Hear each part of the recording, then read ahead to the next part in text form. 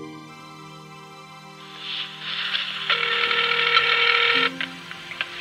Josh, How are you today? good and you?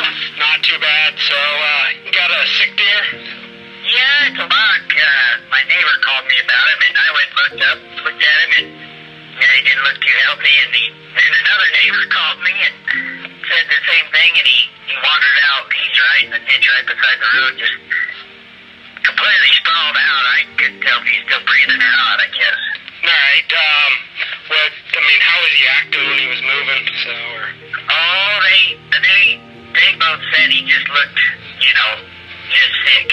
I don't know what he's got going. But Pretty good chance that it might be chronic wasting disease. So, I'll come take a look at him and see what's going on with him. Anytime a landowner or anybody out here comes across a deer that's sick, I usually get a phone call on it. So I respond to probably 100+ calls a year on sick or injured deer.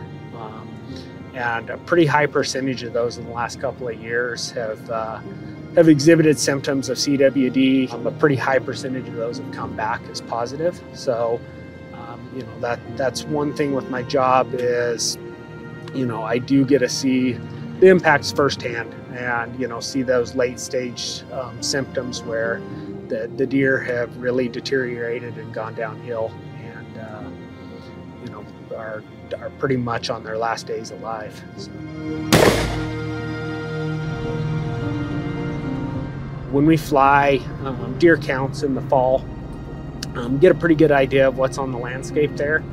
And, you see some, good bucks that are going to, be really nice bucks in the next year, and come hunting season that following fall, they just don't seem to be there. And I've talked to a lot of landowners that have seen that same thing.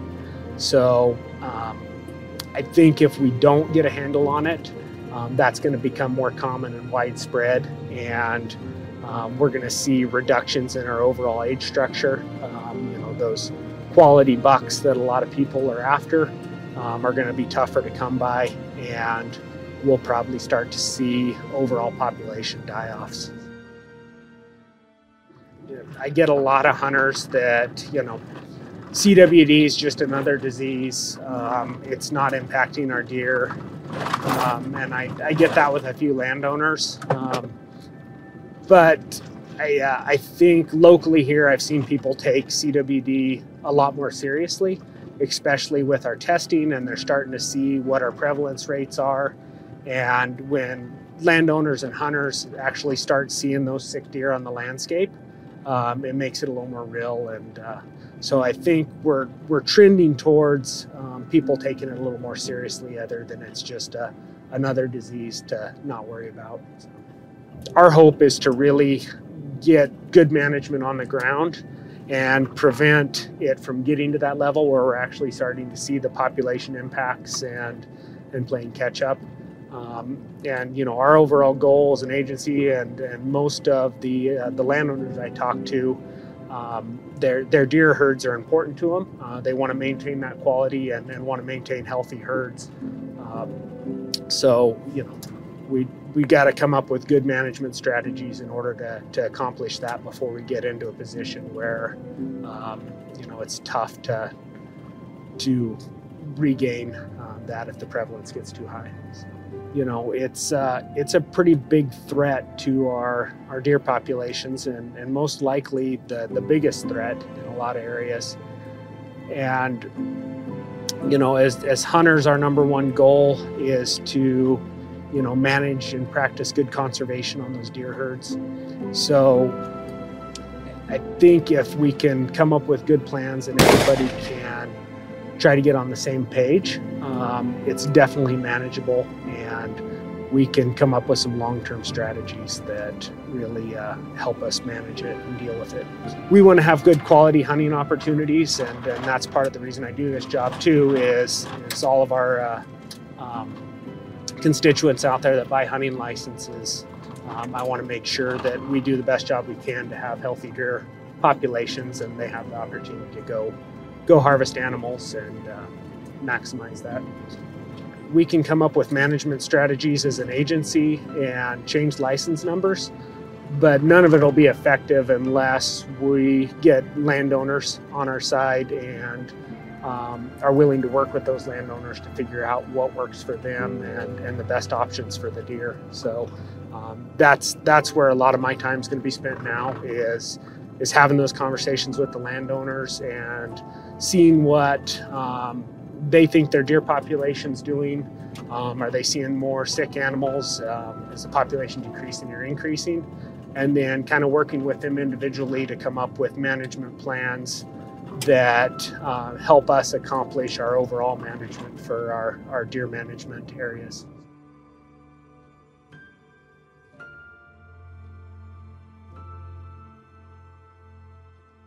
Past year, or a couple of years ago, we got a centennial farm and ranch deal, 100 years of, the farm and ranch in the same family, so that was kind of a neat deal. But yeah, born and raised here, lived right across the road from my dad. I like to commute, the 5 minute across the road, so it's a beautiful place to grow up and raise your kids. Part of living out here is you hunt too. You just grow up, it's part of it. Farm and ranch and hunting, it all goes hand in hand, and I guess we're just starting to see effects. We've always had a healthy and vibrant deer herd, never had a problem to find them and hunt them, and you just start seeing, you'd never find dead deer, you'd never find sick deer, and that's all starting to change, I think. If you harvest a deer now, you're just a little worried too. Do you eat the meat? Do you not eat the meat? I know there's no documented cases, but it just, the fear trickles in a little there. And yeah, we've always had good mule deer hunting, and you want my daughters and eventually my sons to be able to do the same thing. And, it's just, I guess the effects are yet to be seen. But yeah, you hope that, that legacy of getting a hunt right in your backyard and quality animals, may start dissipating. We'll just have to see, I guess. You claim a certain, not ownership, but just, you're there, you're raising the crops that feed the deer, and you don't own them, but you're also a big reason why they're here and why they're abundant, right? So it's one of those, I think private landowners need to be involved in the process to figure it out. It's your land, and you want to manage all your resources, from the ground, the crops, to the wildlife as well. It all comes hand in hand. We're going to have the landowners on our side.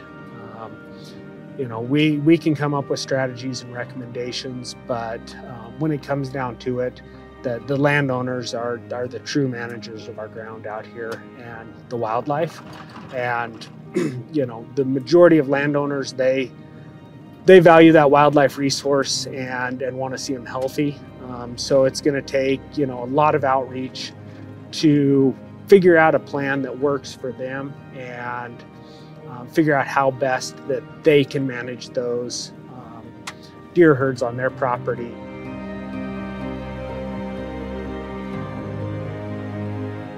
I do a little shed hunting around in the hills, and last year I found 7 dead ones. And I talked to Josh about it, and he said they're all CWD, more than likely. Several years ago, we put up all alfalfa, and it got old, and so we had to rotate it out. But when it was alfalfa, we would see no less than 50, 60 head of deer, in the middle of January when it got cold. And now, the last few years, it's been 20, 25. I believe in managing everything, as much as you can. It's going to take the Division of Wildlife, and it's going to take us too. Yeah, it'll take a team. I want to be able to hunt until I can't hunt no more, and I want my kids to be able to hunt. My son really loves to hunt, and I want him to be able to hunt. And our grandkids someday. Someday. Someday. I think we're making some pretty big strides in some places.